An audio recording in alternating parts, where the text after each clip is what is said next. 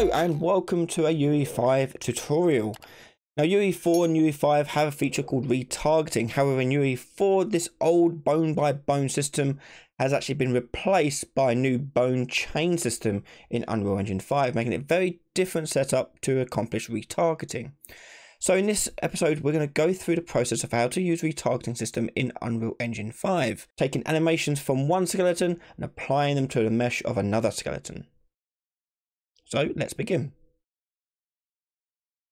So as previously mentioned, the retargeting system from UE4 doesn't exist anymore. There's a brand new one for UE5, and it's kind of a bit more complicated to set up, but it does have a lot more uses. So let's get started.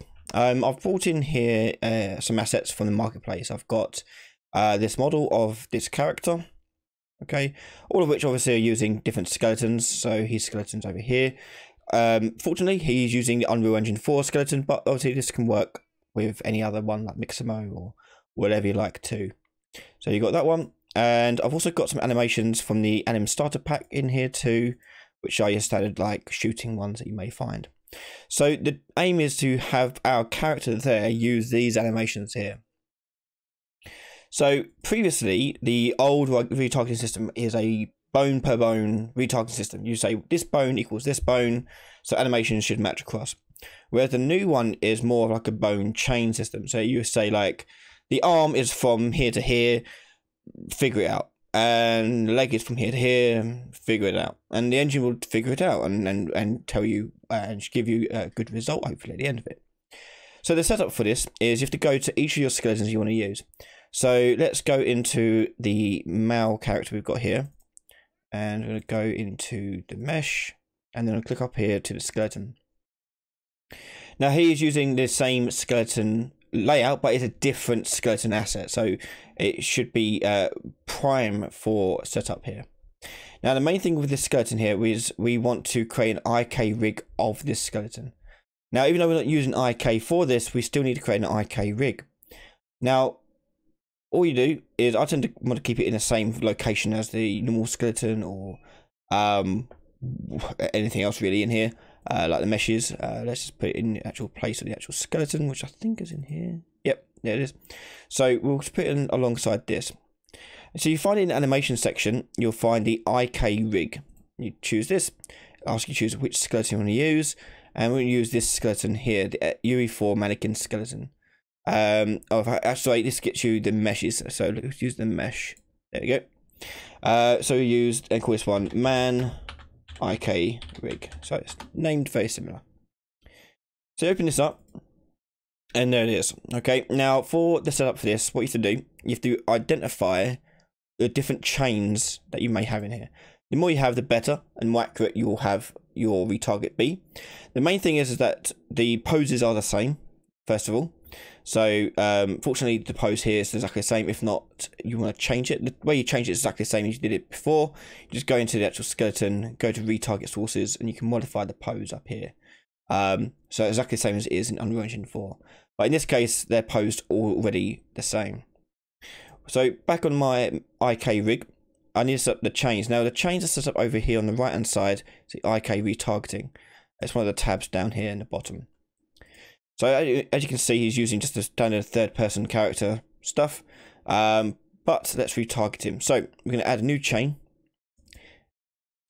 and we're going to do one for the head, starting at the neck bone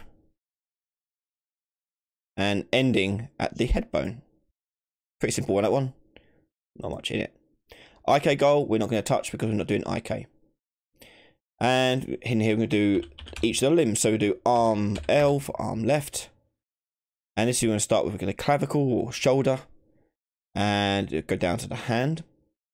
So that whole left arm has now been chained here. And we're going to add another one.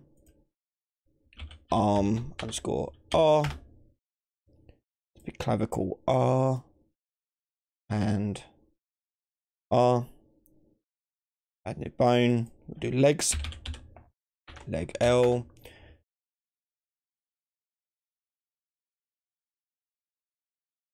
And foot L. And finally leg R. Now, this can seem like a bit more work because we don't have that auto remapping thing.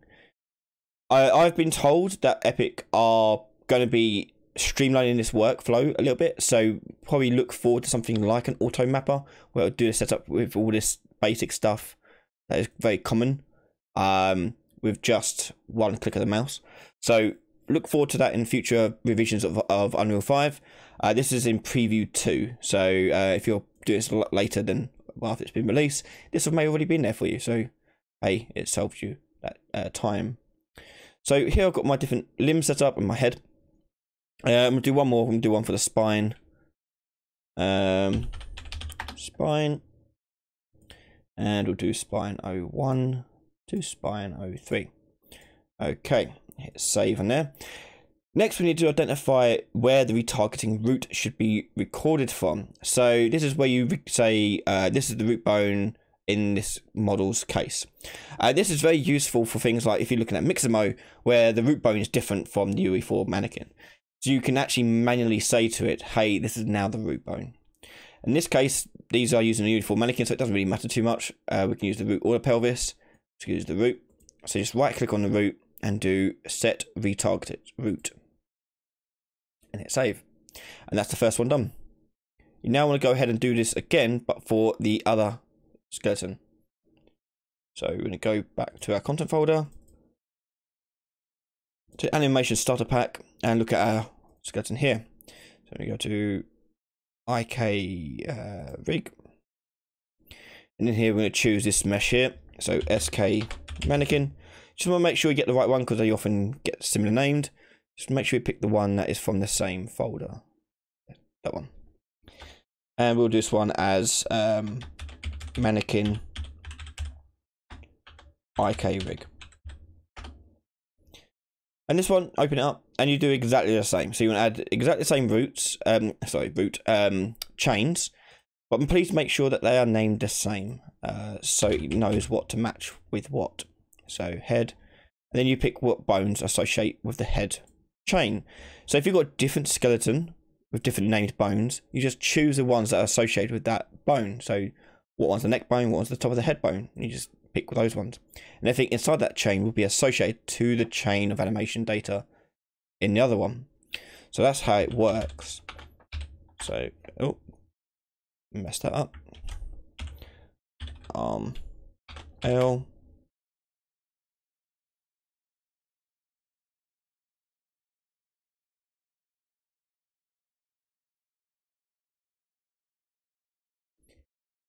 Once you've done all those, set up the same way as you had on the other one. Don't forget to highlight the bone that you want to be the retarget root. Make sure it's exactly the same as the other one. There we go. So there's our two IK rigs. So now the actual process of doing the retargeting.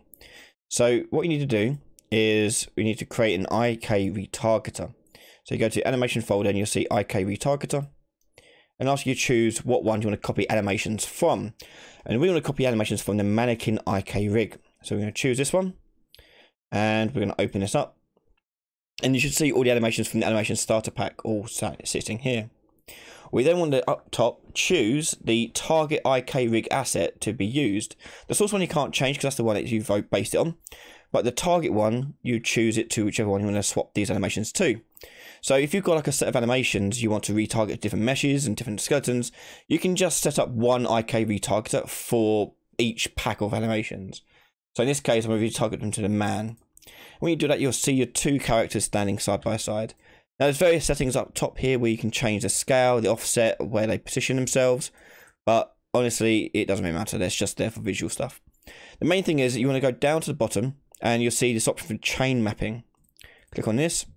And we should see the chain mapping here. You should see the names line up, and you should see the options that you can choose from. If they're named the same, it should automatically do it for you. Just double check. If they're not named the same, it's not the end of the world. You can just choose what one from the list it is. And if you're having troubles here, just click auto map, and it should appear if it doesn't appear straight away. So if all that's worked, you go to Asset Browser, and you just open one of these up. And we should see our character do the same things. So we've got a slight issue with the height root being changed there.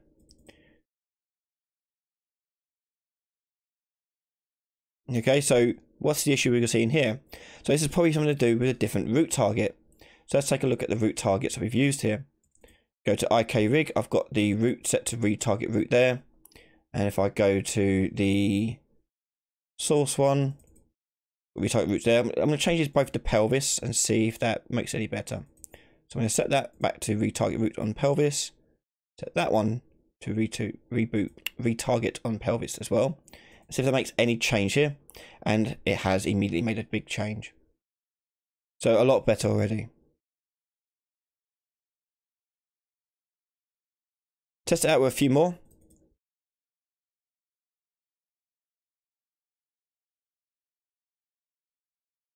And there is our game.